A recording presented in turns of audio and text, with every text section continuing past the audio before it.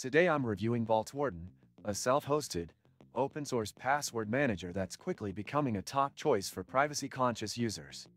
Formerly known as Bitwarden_RS, Vaultwarden offers nearly all the features of Bitwarden, but with a lightweight design that's perfect for personal servers, Raspberry Pi setups, and VPS hosting environments. What sets Vaultwarden apart is its ability to run on minimal resources, making it ideal for tech enthusiasts who want control without compromising functionality. From the first login, the interface feels familiar if you've used Bitwarden. The web vault is clean, simple, and intuitive. You can organize logins, secure notes, cards, and identities. Everything is encrypted client-side, so you never have to worry about your plaintext data being stored. Two-factor authentication support, password generators, and organization sharing are all here too. Installation is straightforward if you're comfortable with Docker. You pull the container, map your ports, and it's up in minutes. Updates are fast and generally stable, though it's worth noting that being a community-driven project, Vaultwarden may lag behind Bitwarden's latest features.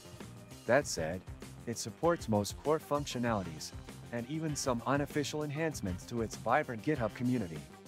The admin panel gives solid control over user registration, email configuration, and instance security. And while Vaultwarden doesn't offer native cloud sync unless self-configured, you get total control over where your data lives.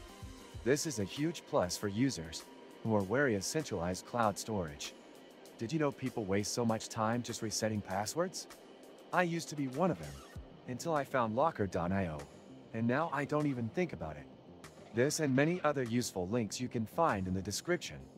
One drawback is the lack of official customer support, which means troubleshooting depends on community forums and GitHub issues.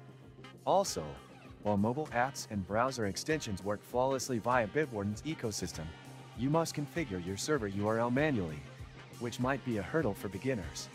Still, for a free and highly customizable password manager, Vaultwarden delivers exceptional value. It's perfect for users who care about data sovereignty and don't mind getting their hands a bit dirty during setup. I've been using it for several months now and haven't looked back.